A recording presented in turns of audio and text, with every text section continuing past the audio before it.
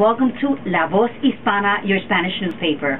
Nano, ¿cuáles son las noticias de Comunidad Hispana esta semana? Bien, tenemos que la organización gubernamental Freedom of Information Commission, o sea, de la libertad de prensa, acaba de disponer que no se van a revelar los nombres de los inmigrantes o las personas que tienen la tarjeta de identificación municipal de New Haven.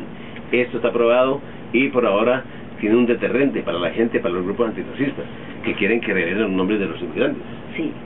The Freedom of Information Commission has just voted not to allow the list for the city ID of the city of New Haven to be made public.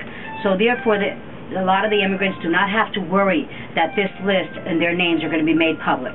Bien, y tenemos también que tú te mantienes ocupada, yo me mantengo ocupada, y en la próxima edición de La Voz Hispana va a salir una información de un libro que se está escribiendo, de cómo mantener tu casa limpia.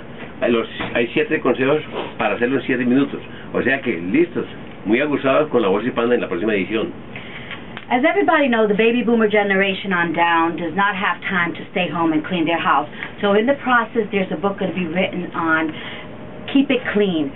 7 steps for 7 minutes on a daily basis for you to keep your house clean. One of the most important thing is take off your shoes as soon as you get into your home, because 80% of the dirt that comes into your home comes via your shoes.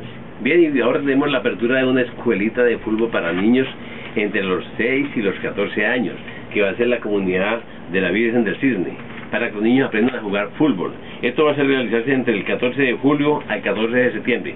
Para más información, llamar al señor Germán Hernández al 203-535-6194 o al señor Dison Jiménez al 203-804-9202. We'd like to report that we have Sports with No Boundaries. It's a soccer clinic that is now being offered to all of the children ages 5 to 14 years old. And this is very, very important, and it's going to be, the grand opening celebration is going to be on July 19th, Saturday, and we would like everybody to attend. And if you're interested in having your child be a part of this sports clinic, this soccer sports clinic, please call Germán Hernández at 203-535-6194. Y estamos saludando a la comunidad del condado de Fairfield, la comunidad puertorriqueña. El desfile puertorriqueño de Fairfield se va a celebrar este próximo domingo 13 de julio, empezando a las 11 de la mañana. Hay mucha comida, muchos grupos y todo el mundo contento. Y eso está votándose, todo el mundo está votándose, ¿eh?